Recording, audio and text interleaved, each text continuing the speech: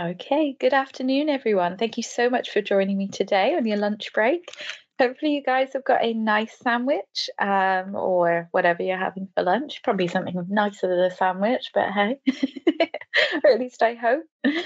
I think for today we're having soup in in our house, so I'm sure that'll be warming up soon. But don't worry, I won't slurp it while I'm giving this webinar. So today's webinar is going to be slightly different to some of the ones that we normally run, which are, normally an hour long and a little bit longer. Today's just going to be a nice short lunch session while you guys enjoy your lunch. And we're going to be going through how to implement a zero trust framework into your remote working infrastructure right now. Now, obviously, given the current pandemic and the really uncertain times, most businesses have just said to most of their employees to go ahead and work from home. Now, this is awesome for many reasons because it allows people to be closer to home, closer to their family, being able to spend more time with them. And it also means that they can work comfortably, or for some people, especially when the schools are closed, if you've got kids running around your house, I'm sure it's probably more difficult to work. But the same problem lies across the board, whether or not it's easier to work at home for some or not, is that it's very difficult to implement security policies from somewhere remotely into a device that's at home, and also making sure that somebody is adhering to those, because it's one thing to make sure that you've got your single sign on or whatever it might be, but if the person is potentially working and there's a window facing their computer and they're not locking their screen, that has the same potential issues or impact with somebody doing that in the office. And I think sometimes, especially when we're home, we feel in a little bubble, should I say, and we often feel like we are 100% safe, and there's going to be no security or cyber kind of threat because you're not inside of an office, you're not in some big businesses building that could be targeted, and also you're not on an IP address that might be well known or known to potential hackers or even insider threat.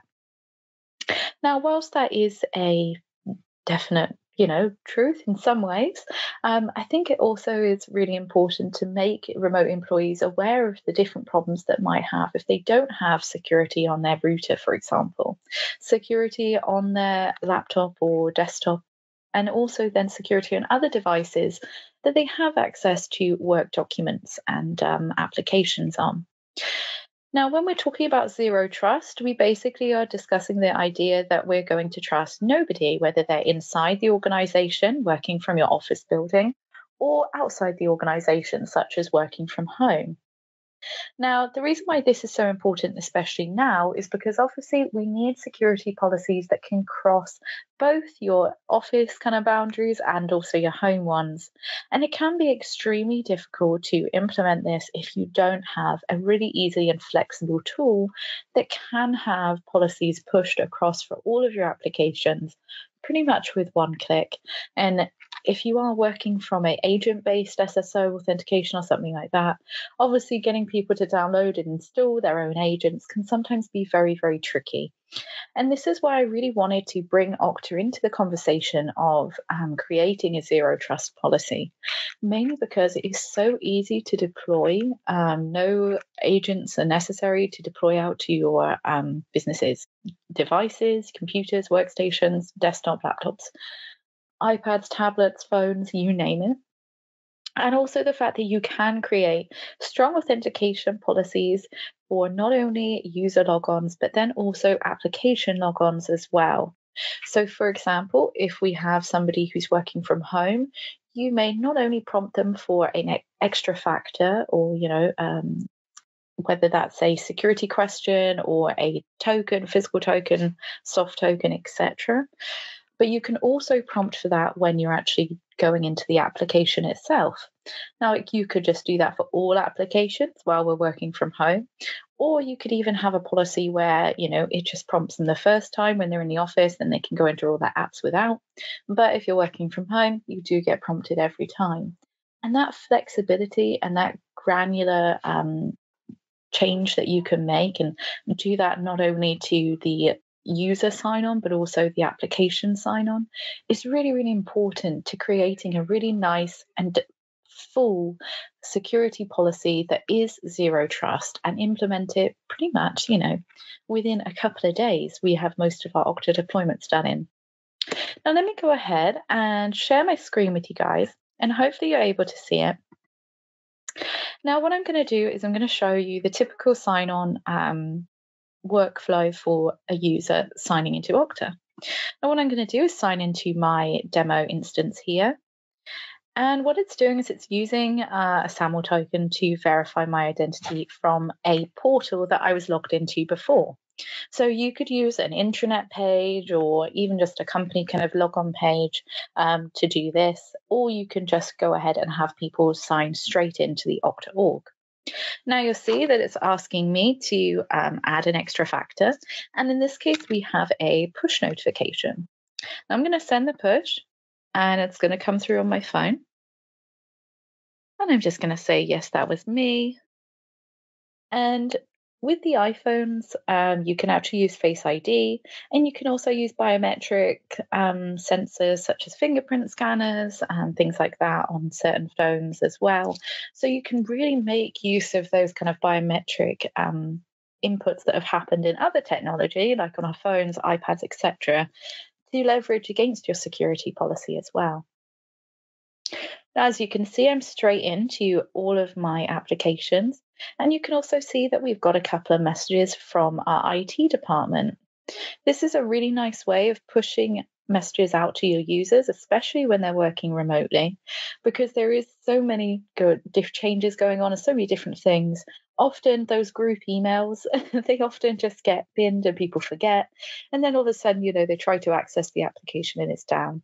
So it's really nice to have it there and pop up so that people are aware and they can read it there and then obviously remind themselves of that before they click onto their application or whatever it is. Now I've got all of my different applications here and I can sort them into different tabs and pretty much access them as and when I want. Now, what's even better about this is the fact that you can prompt for extra factors when you go into applications. And because I'm actually from my known IP address and from my normal home address, it's going to let me straight in without any extra factors. But if I was signing in from somewhere that wasn't, either I was working from maybe a coffee shop, maybe I was working from on the road, if we were kind of more back to normal and I was visiting people's sites, things like that. Or if I was working out of the office, again, if things were a little bit more normal, then I would be prompted for an extra factor just because I hadn't put that IP address as one of my kind of known areas. Now with Okta, you can use geographic locations, IP addresses, or even device types to either step up authentication, so ask somebody for an extra factor, or, for example, go ahead and say, okay, we'll let those people straight in. Or actually, we want to let no one in from there, whether or not they've got an extra factor or not. For example, if you're a UK-based business and they're signing in from outside of the UK. And that means, unfortunately, that somebody who is thinking they could work on their holiday is going to get not allowed in, which they'll probably be thankful for. Now, as you can see, we can hook into thousands of applications, and Okta has one of the most verbose Okta application stores, or what we call the OIN, Okta Integration Network. Now, what this is a whole selection of applications that have been pre-written for you with all of the kind of technical parts, all the stuff under the hood done for you. So all you need to do is input your particular instance or host name, whatever it is, IP address, wherever this application is hosted, and then put in a few pieces of information to authorize it.